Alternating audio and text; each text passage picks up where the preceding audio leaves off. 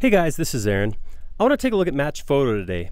Specifically, what kind of an image makes a good match photo?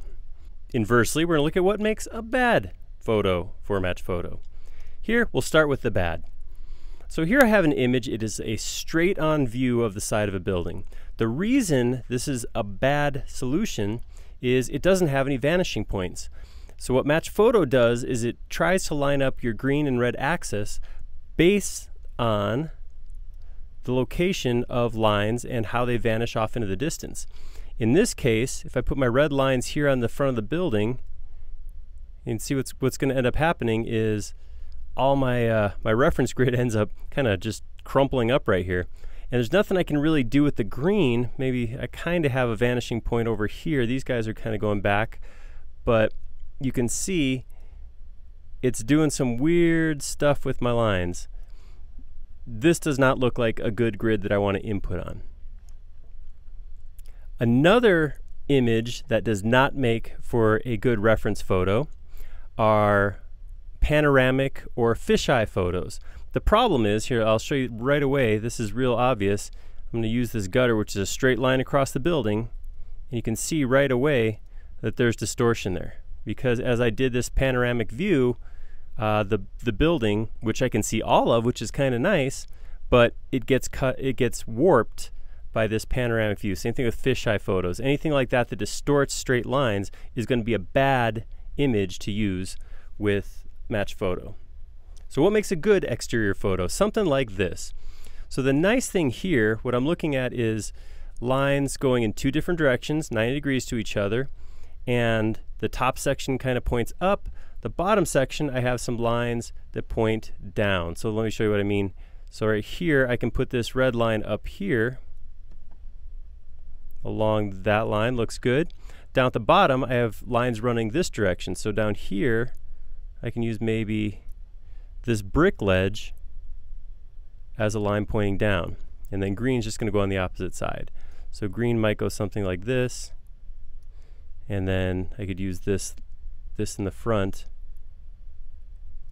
And what that's going to do is it's going to establish, I'm going to go down even further, come down here. That's going to establish kind of a vanishing point, which is going to let me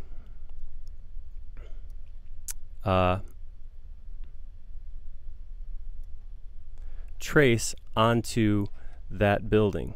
So I can actually do stuff like draw these lines vertical and then draw along the face like that. So that's kind of quick and sloppy, but you get the idea.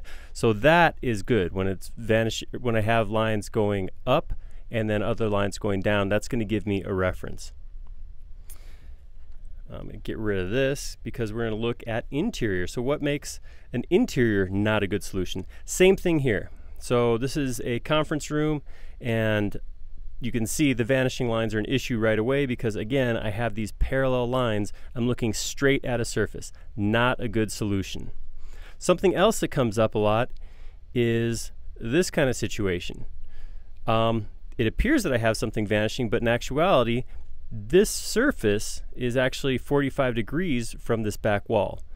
The reason that's not good is what I actually need 90 degrees. I need something to align my green and red axis to.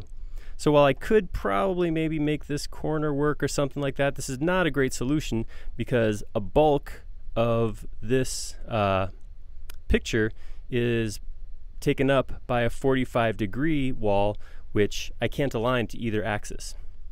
So again, a good solution is an angled view, something like this. And the nice thing is I don't have to use the walls or anything like that. I can use anything that I know is running perpendicular. I can use. So I can use this, these beams in the ceiling. Down here, if I know this table, for example, if I know this table is lined up parallel to the walls of the room, I could actually use that as reference. And there we go, look at that. See, that's a nice looking grid. It's laying out just like I would look at regular SketchUp. So there you go. That gives you an idea of the kind of image that you're going to want to use Match Photo. What makes a good image and what makes a bad image. Thank you.